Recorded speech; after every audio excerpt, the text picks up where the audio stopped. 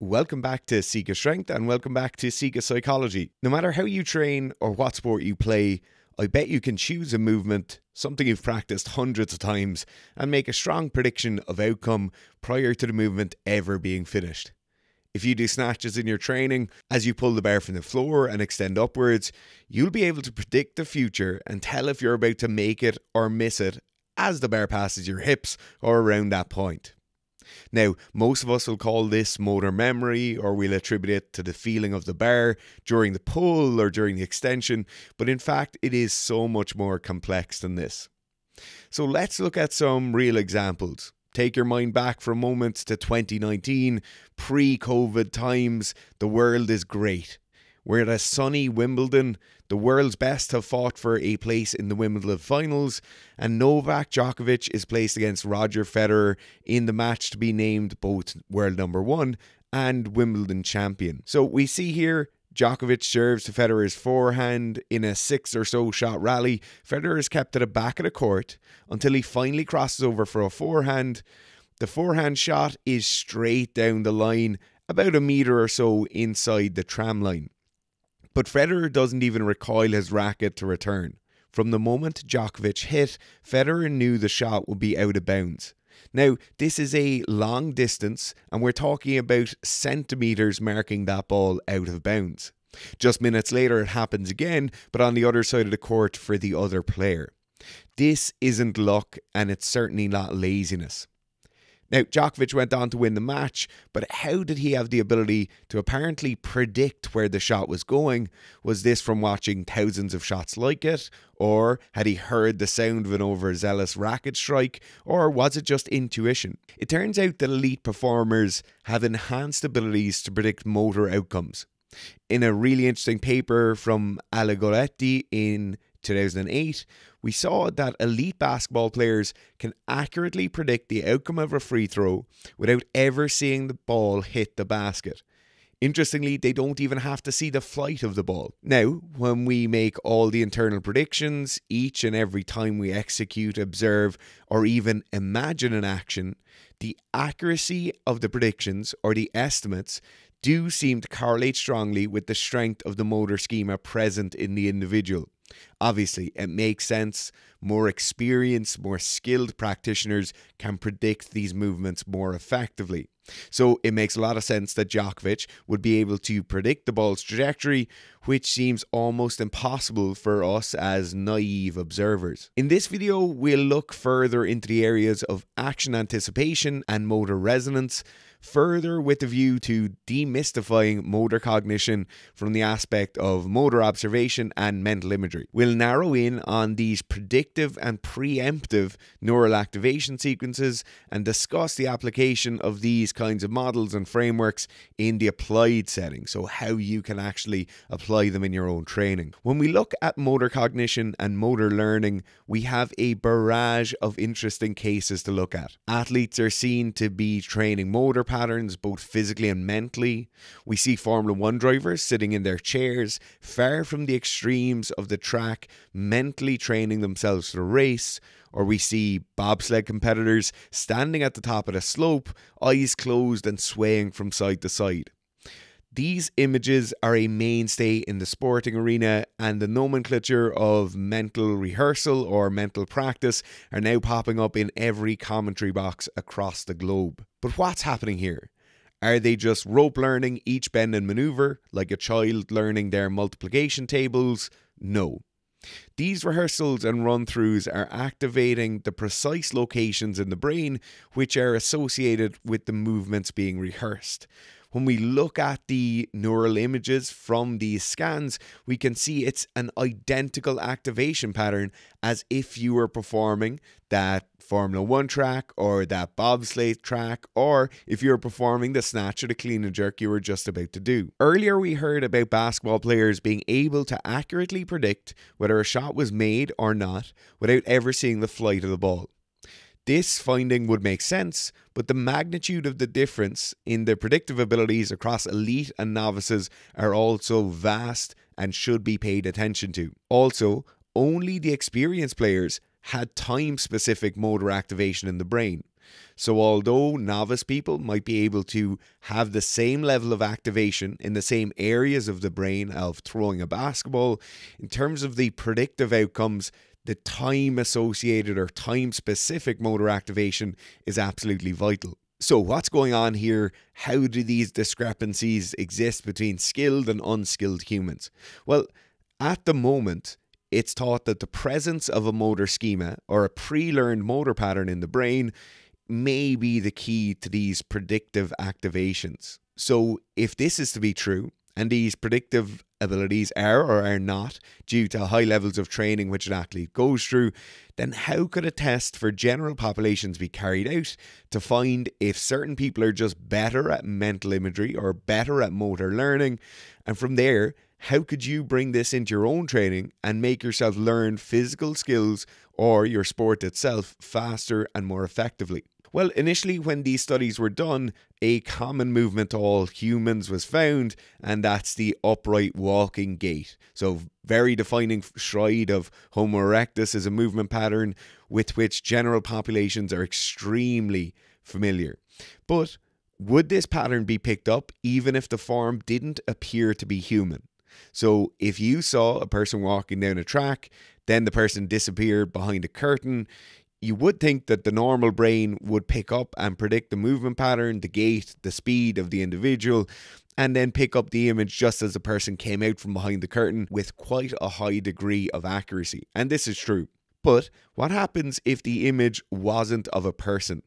What about if it was a series of point markers, not really descript, but which would point to knees, hips, shoulders, etc.? Then we would expect the same result, and the results are the same. The human brain showed activation in brain activity as they watched these dots with the human walking. But interestingly, the behind the curtain section also continued. So these predictive outcomes were identical, even though it wasn't clearly a human, and we're just looking at certain points moving on a screen. The real interesting thing here, though, is that the activation in those centers of the brain, the parietal cortex and the premotor cortex, are significantly amplified during the obscured sections. So these areas of our brain, when we're imagining a movement rather than directly observing it, are greatly enhanced. Now, just to follow up with this, when the point markers were moving in a somewhat random configuration, so just a group of point markers moving down a track or a screen that we're watching them move down a track, there is no predictive outcomes. We cannot make good predictive outcomes, both in terms of the actual pattern and how they're moving, but also in terms of the time predictive element of it. So let's take another example from another study, and this is done back in 1964. So you're looking at a screen. The screen is displaying a video of a hand and a block. The block is a dull grey colour. Then we see the block turn to green. The hand reaches forward, grabs the green block. The block turns back to grey. The hand returns to its original position. Now we see the block turning red. The hand does not reach forward and the block does not turn grey. What we're looking at here is a coined phrase known as the readiness potential. What we're basically looking to see is if I change the color of that block. So if I'm now watching that video, having watched my hand reach forward and grab it when it was green, what happens in those areas of the brain when the block turns green or red again? And what we see is, looking at that premotor cortex and parietal cortex again, is when the block turns green, those areas of the brain light up. We have a readiness potential ready to go in our brain. Those motor neurons are active. Our brain is already kicking off that sequence that we need to move forward, even though our hand has never moved. We've never even done the movement itself, but we've just watched another human hand doing it on the screen previously. Now, obviously, the inverse of this is true as well. When the block turns red on the video, then we don't have any activation in those areas of the brain. Okay, so where does this leave us in terms of a model or a framework, even if it's a theoretical model? Well, it brings us back to the brain and to the specific neural mass known as motor neurons. You might have seen videos on the Sika Strength channel talking about these previously. So these neurons sit as pairs to the neurons in our brain which control voluntary muscle contraction and are present across the entire premotor cortex, the parietal cortex, and the motor cortex.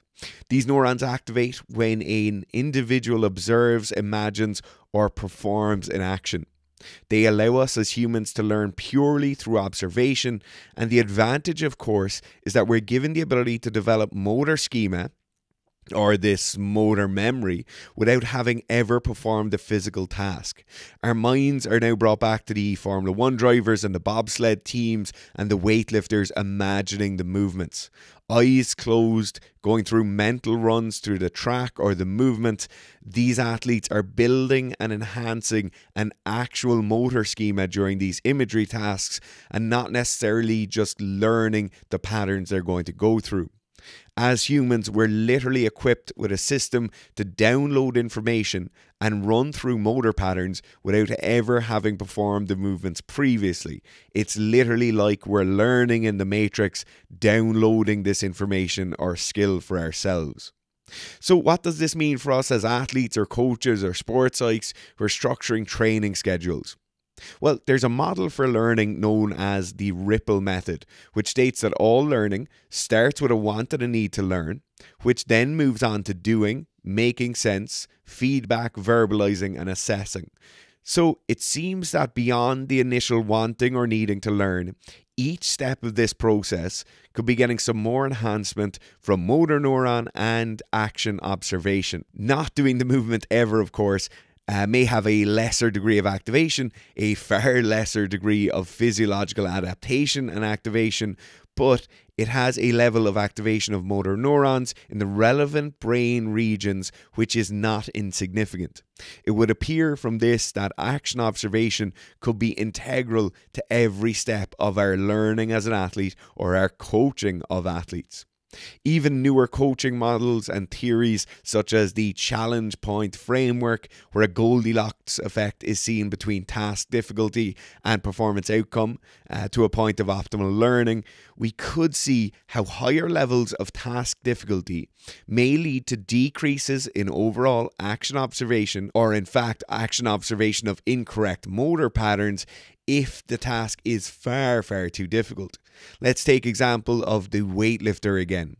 If we're being challenged by a weight which causes excessive technical breakdown, the entire movement is never going to be executed, observed, or felt by the athlete, causing an actual breakdown in that motor pattern learning.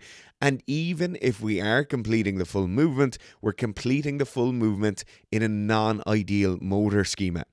So moving forward, we should be recommended to prioritize showing and instructing highly proficient movements and allowing sufficient feedback to the athletes so as to allow movements to be mastered. This is a direct step of moving away from running athletes into the ground, which should really be left behind and replaced with a sensible and informed coaching strategy and programming setup that encompasses the scientific knowledge which we now hold within the community. A newer and probably more innovative approach to this will be a combined model in all of your training sessions. If you are trying to hone a skill, get better at whatever movement you are doing, and I know sometimes we say, oh, certain sports are higher skill or lower skill than others, so I don't need to concentrate on as much. A great example of this is Owen's recent 300 kilo back squat.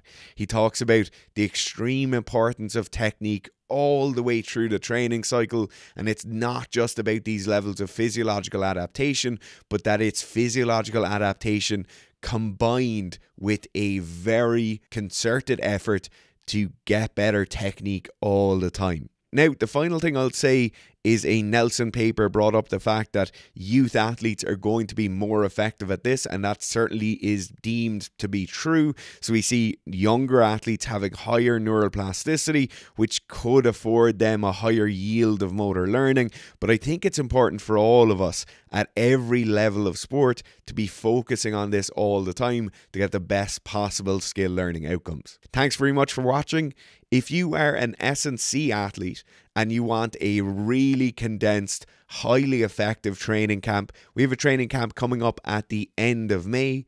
It's being held in Portugal at Titan Fitness Algarve, where we've had our training camps previously. This is 3 days, 2 sessions per day, going across power and speed work, strength training, long-term programming and adaptation strategies, also all you're going to need for your sports psych and your long-term planning. This is a great way to set yourself up for the next year or 2 years or 3 years of training with this condensed coursework over the course of 3 days. If you're interested, shoot us an email. It's sikastrength@gmail.com and we'll provide you with some more information.